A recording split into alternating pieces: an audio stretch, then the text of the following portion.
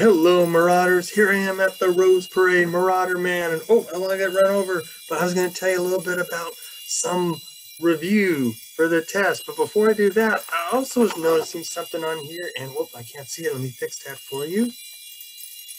I was noticing on here, I wanted to mention this. You see these angles in here? Where do these little, I can't get the thing, these little angles here. Let me switch to something a little better here. Okay, let's go over here. And just kind of point out, you only see these guys here, like radical 3, and where do these come from? Like in my calculator, when I put my Casio on, here's 30 degrees. When I go cosine of 30, it actually says radical 3 over 2, the x.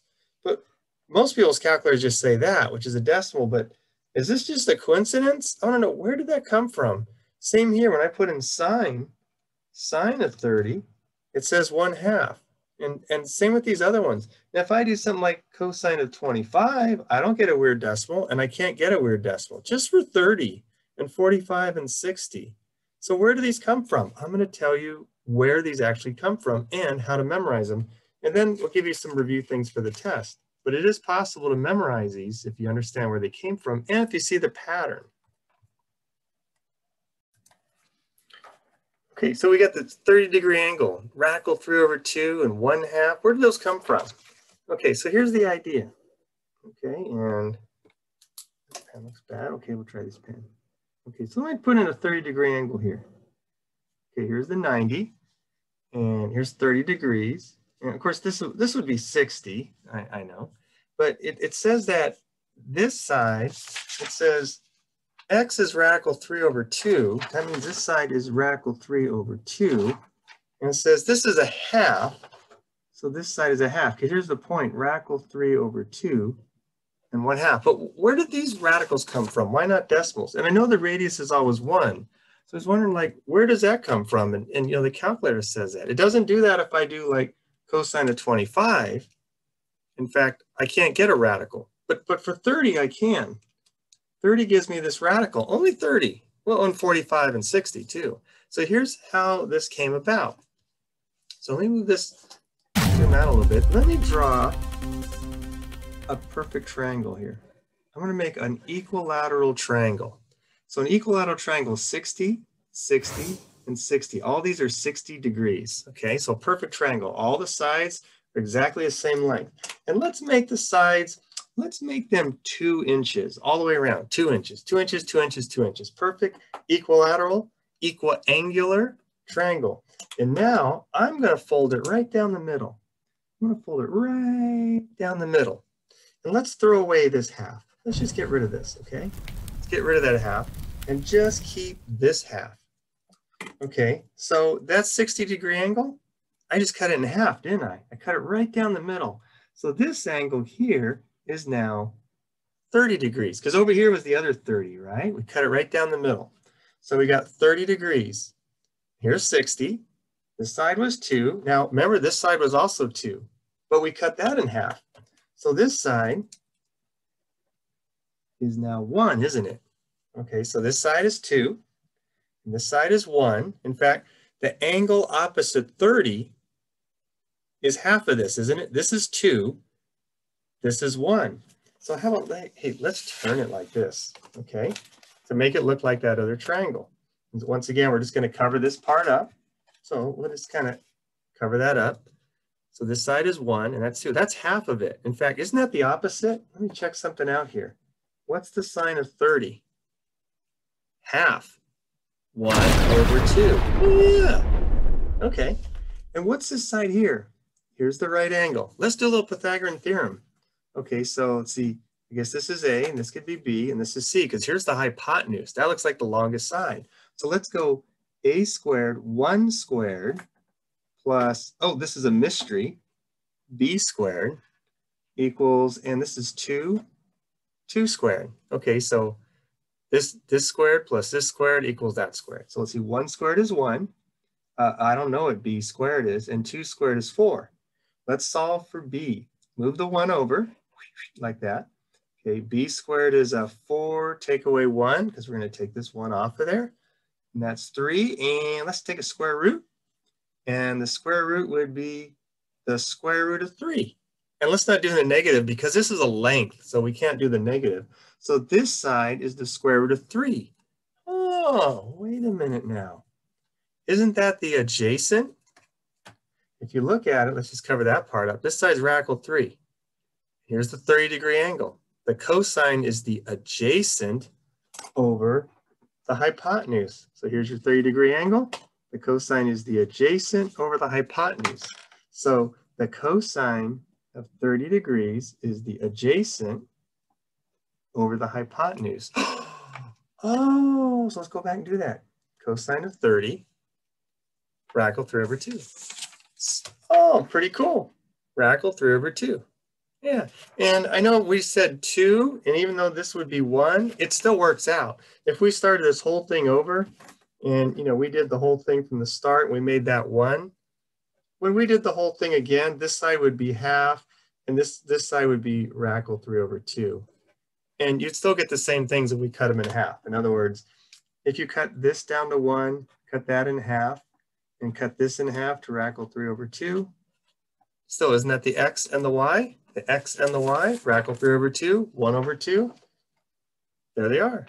And likewise, I could get, if you do 60, it's the same numbers. It's just the triangles the other way. Here's the 60, here's the 30, and that's the 90. So it's the same things, it just gets spun around. And I can even turn the triangle. And that's why people know things opposite 30 are half of the hypotenuse. That's why every time you do like sine of 30, you get the 1/2. And when you do opposite 60, you get the radical 3. And the other part's the same idea. When you have the 45, and you go, where do these radical 2's come from? That's the same idea. I can do the 45 guy. When you do like cosine of 45, you get the radical 2 thing. Okay, let's start with a perfect square. Oops, this pen's giving out too. There we go. Okay, there's a square. Squares are 90, aren't they? Perfect all the way around. Let's just make all the sides 1. Let's go diagonal. So if you cut it in half and throw this away, this would be 45 and this would be 45. So what's this side over here? It's more than 1, isn't it? Okay, let's do Pythagorean theorem. 1 squared plus 1 squared equals, let's see, 1 plus 1 is 2, the square root of 2.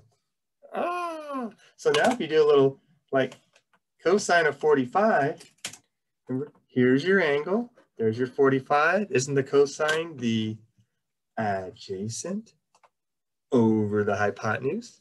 So if you go cosine 45 and go adjacent 1 over radical 2. Oh, all these pens are given out here. 1 over radical 2? Yeah, that's what this is. Of course, wait a minute. What's 1 over radical 2? Move that to the top. Radical 2, cross that out 2. Remember, radical 2 over 2 is the same as 1 over 2. And I got another dead pin. 1 over radical 2. If you go like that, radical 2, you get radical 2, and 2 becomes 2. That's the same thing. And that's a dead pin. I can't believe this. These are all 9 pins. Yeah, so that's where these all come from. And like the other day, I showed you that little shortcut to fill them in. And I mentioned if you wanted a quick way to try to memorize them, if you're wondering about, put that up there if you're wondering, how do you memorize that little pattern? There's a pattern in these if you're wondering like a little pattern. Let me put this right up here for you. There's a little pattern. Remember this starts at 0. In fact, here's 1, 0. And here's the most popular angle I put in, 0, 30, 45, 60, and 90. There's the popular ones. And so, in fact, this is the first point, right? 1, 0, right? There's the point 1, 0. And in fact, let me just put the 0 there. There's a pattern. Just go like this. 1, 2, 3. As you go up, up, up, 4. And you go, wait, what do you mean that's the pattern? Okay, we'll go like this. Square root of 1, square root of 2, square root of 3, square root of 4. This could even be the square root of 0. And you go, okay, where are you getting at? Okay, watch this. Just put a 2 underneath all of them. Over 2, over 2, over 2, over 2, over 2. That's the same numbers on the worksheet. What do you mean? Well, whoops, here we go. What's 0 over 2? Well, that's still 0, isn't it? Okay, so we'll just change that guy to 0. And this one, what's the square root of 1? Well, 1. The square root of 1 is 1. 1 over 2. How about the next one? Oh, radical 2 over 2. What about the next one? Radical 3 over 2. And then the last one, you go, wait a minute. I thought this was a 0, 1 up here. It is. What's the square root of 4? 2 over 2. What's 2 over 2? 1. So there's this pattern that goes up. If you look at the sheet, it's like square root of 1, square root of 2, square root of 3, square root of 4, all over 2. And so just go back to the pattern here. Let's go back to this and this. And so you could actually memorize this. If you're like having to do some like SAT or something, you need to know this. See, here's 1, 0, right? So it goes 0, 1, 2, 3. And of course, this is a square root of 4, but they're all over 2. This one doesn't matter. Over 2, over 2, over 2, over 2. And the other ones go backwards. See, here's 1. You count your way down. 3. Of course, this is 4, square root of 4. 3, 2, 1, 0. And then you work your way back up. Like if I'm at the X's, 1, 2, 3, 4, 3, 2, 1, etc., etc., etc. There's a pattern. Okay, and what you're more interested for is maybe a little quick review for the test to give you some hints on some questions that are on the test. Okay, so here's a little reminder question. Maybe I'll give you a point. And it says, list the 6 trig functions. Sometimes I'll even tell you what quadrant it is, what quadrant. So I'll start like that and go, okay, where would negative 3, 4 be? Okay, negative 3, 4. Okay, let's see, negative 3 would be this way. And down 4, that would be down here. So I guess I'm in, I'm over here. I'm in quadrant 3, aren't I? Because if this is the point, negative 3, 4, I would be here and here. Look at there, and then I can finish the triangle, a 3, 4, oh, 3, 4, 5. I can do Pythagorean theorem. And then from there, there's my angle. I could just start filling in my fractions, couldn't I? Let's try some numbers maybe a little trickier. Okay, what if I gave you this clue? The secant is 2 over 9. Hang on, let me fix that. That's impossible. Let's say the secant is 9 over 2. Okay, there we go. Secant's 9 over 2, and then I go, oh, I'm going to tell you in quadrant 4. So 1, 2, 3, 4. Okay, we're over here. So we'll draw a triangle. So we go from the middle, somewhere here. Where do we draw? This way? No way. Where do we go? We go back to the axis. Make a little angle there. Draw like that. And so the angle we're always talking about is right here. There's my angle. And let's put some numbers in. Secant, oh man, that's confusing. Secant. Let me think about secant. Secant, oh, secant's like cosine. And we got to flip it over then, don't we? Cosine would be this guy upside down, 2 over 9. Okay, so now we'll fill these in. Cosine, okay, cosine is the adjacent. Because here's my angle, right? There's my angle right in there. There's my angle. So cosine must be 2 over the hypotenuse. So now I got to fill the rest in. Okay, because remember we're in quadrant 4. Okay, so I got 2 and 9. And see, what's over here? Oh, Pythagorean theorem. And notice that's a short piece, isn't it? So 2 squared plus the mystery part here, and whatever you want to call it. So we got 2 squared plus something squared is 9 squared. I'll make that 2 a little better, so sorry. 2 squared. Okay, and this is my mystery, right? So let's see, 4 plus something squared is 81. Make a little room. Y squared, 81. Take away 4 is 77. So the square root is the square root of 77. Okay, it's got a little weird one. Okay, so there we go. Square root of 77. And now I got to think about, wait, is anybody here supposed to be negative? This guy's downward, isn't it? So let's put a negative on him. So we'll clean this guy up a little bit. Negative radical 77. Okay, so now we got our 3 pieces. We got 2, we got that, and we got that. And does this one want me to do them all? No, it says, why don't you just tell me the tangent? Oh, the tangent. Let's see. Okay, so here's my angle. Remember, I'm always in the middle, right? That's where the angles are, because that's where we spin, right? We spin. So there's my angle. So let's see, the tangent is the opposite, woo, negative radical 77 over the adjacent, which is 2. And there we go. Okay, so there it is. And by the way, could you tell me that angle? What is that angle? And that's where I got to get a calculator out. And I'm going to put in, well, how do we put this in? Let's see. Oh, I know. We don't know the angle, right? So we're going to go second tangent, and then we'll put that in.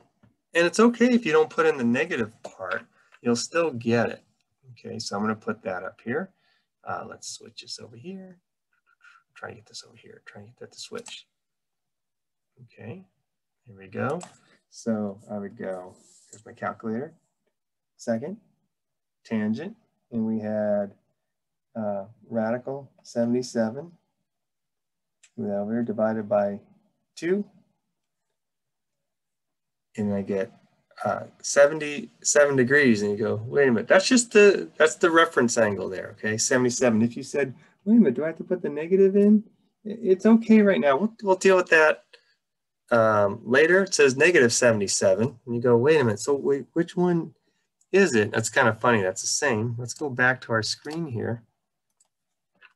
Okay, well, this angle is a 77-degree angle in here. Okay, I'll put a little eraser there so you can see it. That is a 77-degree angle, okay? Of course, why did it say negative? Well, because it's kind of downward, isn't it? But if you're just looking at this little triangle by itself, it's 77 degrees away. But if you wanted to go 360 minus 77, you can figure out exactly what it is all the way around. So sometimes you have to think about it. But yeah, we'll just call it a 77-degree angle in there. And here's another little test question. What is the reference angle for each one of these? We'll make 3 little questions. And once again, when I see these, I kind of go 340, the reference angle. Let's see, 340. All the way around. Oh, I'm almost to 360, right? I'm spinning all the way around. I don't have my little spin thing, but if I went all the way around, 340 is like really far, right? About right there. Here's 340. Remember, the reference angle just means how far are you away from the x-axis? And you're like, well, I'm about 20 degrees left, right? So if you made a little triangle, he's a 20. He's a 20-degree little triangle in there, right? So if you made a little triangle in there, he'd be a little 20-degree angle. Sorry, you can't see it there, but that'd be a 20. If you did 100 degrees, and you're like, once again, here's my circle. Let's see, 100 degrees. Keep going, keep going. About right there, because here's 90. So 100's right there. Now, where do you draw the triangle? Once again, you got to get the x-axis. Let's go straight down. Ah, we're right here. In fact, I'm not close to this, am I? But I'm kind of closer to 180 now, right? I'm almost to 180. In fact, I'm 80 degrees away. So right in here, if you drew that guy, 100 somewhere in here, here's 180. This angle right in here is 80 degrees. Okay, you're 80 degrees away. It's a little hard to see that. Make them a little bigger. Okay, so if you went all the way over here to 100, and you drew it down here, you've got about 80 more degrees to go to get 180. So it's an 80-degree angle. And lastly, 3 pi over 4. 3 pi over 4 is right here. It's 135, isn't it? That means I've got 45 left. 45 to go. What is 45? Pi over 4. So I could say I have pi over 4 to go. You could also say like this. Let's see. How far? Let's see. Here's 180. Let's see. 180 is actually pi. And here's 3 pi over 4. How far is it from 3 pi to pi? Well, if I had 3/4 of a pi, how much more pi do I need to eat the whole pie? I'm 1/4 of pi away, aren't I? If I had 3/4 of a pi, let's eat another 1/4 of a pi to get there. Pi over 4 is your angle. That's the reference angle. Okay, maybe the last review question. Let's say an angle is 3 pi over 2. What do you know about it? Where's 3 pi over 2? Let's see, here's 0. Here's pi. This must be half of pi, right? Half of pi, a full pi. Isn't it, could I also call that 2 pi over 2? Isn't that a full pi? Yeah, okay. 1, 2. I guess over here is 3 pi over 2. I guess this must be 4 pi over 2. Oh, which is 2 pi. Of course, I could have, sometimes I could just look it up. Oh, there it is, 3 pi over 2. So what do you notice about that? It's straight down, isn't it? If I said, hey, what's the sign right there? You know, like the sign, well, what's this point? Well, that point on graph paper, if I'm like, you know, like this, that point down here is, it's not left or right, it's 0, but it's down, it's 0, -1. And of course, here's the cosine. The cosine of that angle, the cosine of 3 pi over 2 is 0. The sine is -1. What's the tangent? The tangent is the y over x, which would be -1 over 0. Wait a minute. That's an error, isn't it? Let's see what happens. Let's go cosine of that. And isn't that 270? Isn't that 270 degrees? Let me type that in. It's easier. Cosine of 270 is 0. Yeah, that's the cosine, the x. The sine of 270 is -1. That's the y. And the tangent of 270 is error. Oh, right? There you go. That's an error, isn't it? Could you do cotangent? The cotangent's this flipped over, 0 over -1. Oh, that would actually be 0, isn't it? Yeah, that one works. But I don't think I could do the flip now on my calculator because it's already stuck in error mode. Okay. Okay, so that's the review for the test. Everything else, I'm gonna let you kind of figure the other things out and you know, try to do your own thinking to get through the rest of the test. And that's it. Good luck, guys.